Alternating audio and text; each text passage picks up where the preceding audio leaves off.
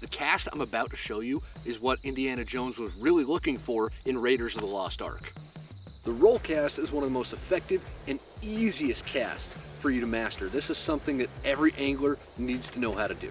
This cast is great if you have limited back casting room or if you're casting heavy nymph rigs. There's 4 steps to executing a successful roll cast.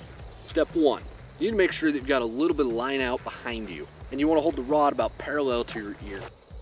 Step 2, you want to look where you're casting. Look where you want those flies to land. Step 3, you want to push the rod forward and snap your wrist. And then step 4, make sure you keep the rod tip high. Just make sure when you use this cast, you don't get caught.